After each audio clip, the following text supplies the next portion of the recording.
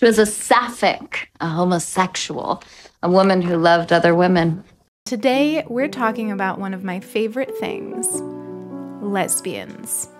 Specifically, cozy games with lesbian or sapphic representation. I'm sapphic myself, a non-binary lesbian, and there's nothing I love more than spotting queer representation in my favorite cozy games. The word sapphic comes from the ancient Greek poet Sappho, who's known for her lyric poetry, much of which described her attraction to women, and it has come to serve as an umbrella term that includes lesbians, bisexuals, pansexual people, essentially non-men who are sexually or romantically attracted to women or femininity. Now, of course, every single farm sim with cottagecore vibes and buff women in overalls and soft women in aprons picking wildflowers is sapphic. I don't make the rules, I just enjoy them. But for this video, I've handpicked a variety of games, all cozy and perfect for mindful gaming, that include sapphic relationships or stories. Most of these are also on Nintendo Switch, but I'll let you know as we go through them. Oh, and there's no order to these.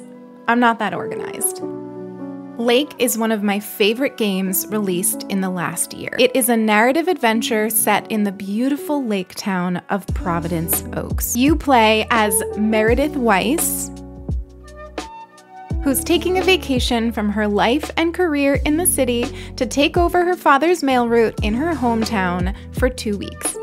You drive the truck around the peaceful and quaint town, delivering mail and getting to know the locals. As you progress each day, you make choices that define your experience and give you more insight into Meredith's life and past. My favorite character is the owner of the local video store, Angie, and you guessed it, she's sapphic. You can even choose to romance her, leading to some very wonderful and adorable queer moments. But whether you're dating them or not, all of the characters feel incredibly real, the voice acting is excellent, and I felt really connected to the game's story. I also just loved driving around the lake and taking in the sights. Lake is available on PC, Xbox, and PlayStation. No word yet on whether it'll come to the Switch, but I'm hoping.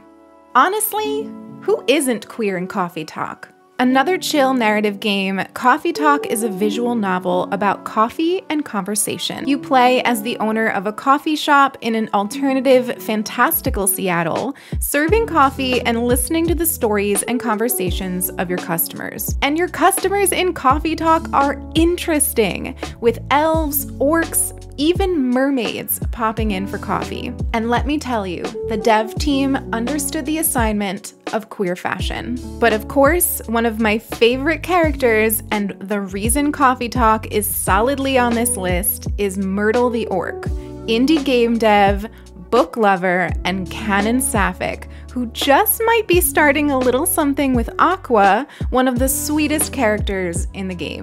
Coffee Talk is available on Nintendo Switch, PC, Xbox, and PlayStation. And even better, there is a confirmed sequel currently in development. The community has been telling me to play Fire Emblem 3 Houses for a while now, and I finally bought it and started playing last week. 3 Houses is a tactical RPG with a really engaging turn-based battle system, but it also incorporates some simulation and exploration elements that make it perfect for a cozy gamer looking for a bit of combat, strategy, and story. Now, I'm still getting going with this game, so I'll cover it in future videos, but I had to include it here because of her.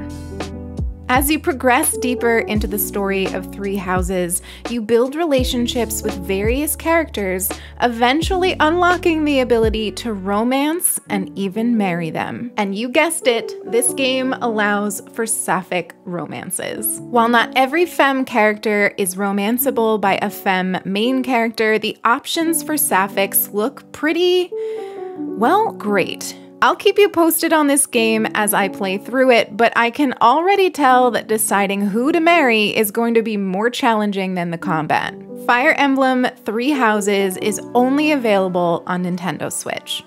If Cat Cafe Manager wasn't stereotypically sapphic enough just from its emphasis on cats and plants and lattes, the game features a character, Carla Lala, who has 2 witchy moms. Though you don't actually meet her moms in the story, they play a pretty important role in her character development, and as you get to know Carla, you learn more about her queer family and what drives them. There's also some really sweet dialogue about her mom's preferences for witchy safe spaces that felt so familiar to me as a queer person. There's also a gay fisherman character who is married to a charming librarian, Gavin, you meet later on. Not even to mention the ways that my own sapphic cafe owner flirted shamelessly with Finley, the budding musician. I loved the gender-inclusive character customization at the beginning of the game, the adorable cafe decor, and managing the cafe was really fun without being overly challenging. My one criticism of the game is that it's a bit too short for its price. It's about $20, and I was left expecting a much longer story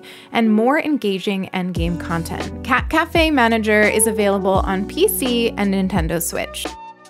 Turnip Boy Commits Tax Evasion is a silly, wholesome, and wildly engaging game about a turnip who is, avoiding paying taxes. You solve puzzles, harvest crops, explore dungeons, and battle angry beasts, all on your journey to take over a corrupt veggie government. I bet right now you're wondering how a game about a turnip boy could possibly be sapphic. Well, the answer, friends, is in the fruits. Lesbian berries, to be specific. Blueberry and strawberry are 2 absolutely precious little gay berries, and they are definitely, definitely in love. Everything about this game is adorable, from the colorful pixel art to the characters. Just look at Annie the avocado.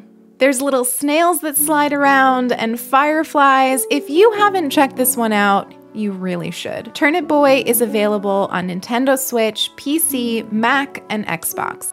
Unpacking is a point-and-click game about, well, unpacking. You open up virtual moving boxes and figure out where various household items fit. It feels like a relaxing puzzle game, but there's more to it. There's a story to be told here, and I love how it is illustrated almost entirely through belongings. As you sift through things like toothbrushes and plushies and dinner plates, you learn about the story's main character, a woman you never meet or see. There's no dialogue or overt storytelling, just 8 different moments of unpacking for 8 different moves. The main character, though, is sapphic, presumably bisexual, and there are plenty of context clues to confirm this as you play through the game. I love Unpacking for its attention to small details and the tranquility and originality of telling an emotional story through items alone. Unpacking is available on Nintendo Switch,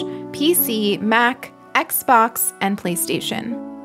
Gone Home is a walking simulator, an interactive narrative exploration game set in the 90s. You arrive home after a couple of years abroad only to find your family's new house empty, with a note from your sister posted on the door. Don't come looking for me. You wander through the home, picking up objects, rifling through drawers, reading letters, anything to find out what might have happened. What I love about Gone Home is how tactile it is. You really feel like you are making your way through a family's home. So many small details to notice that add to the story. The game can feel unsettling at times, but have no fear, this is not a horror game. What makes Gone Home sapphic and moving is the story of your sister, Sam. As you make your way through the house, you learn about Sam's story and queer identity, with family and interpersonal struggles that might feel familiar to many LGBTQIA+ players. Honestly, this is a moving story that deserves to be told in its own way. You should pick it up and have it unfold before you. Gone Home is available on Nintendo Switch, PC, Mac, Xbox, and PlayStation. I just included Calico in my recent video on the best Switch games for plant lovers. I've linked it here if you'd like to check it out, but I have to mention it quickly here as well. There are quite a few queer characters in Calico, which is another game featuring cats and lots of plants. Am I a sapphic stereotype? But one of my favorite characters is Blossom, who is canonically sapphic and just beautiful. Calico is one of my favorite games to unwind to, and I can't recommend it enough. And those are just some of the sapphic, women-loving women stories currently being told in cozy games. Can you think of any others? I know I can. Let's start a convo on queer rep and gaming in the comments. Looking for more cozy games to check out or interested in gaming for mindfulness? Check out the rest of my videos or stay tuned. I post new videos twice a week. Thanks so much for watching and take care.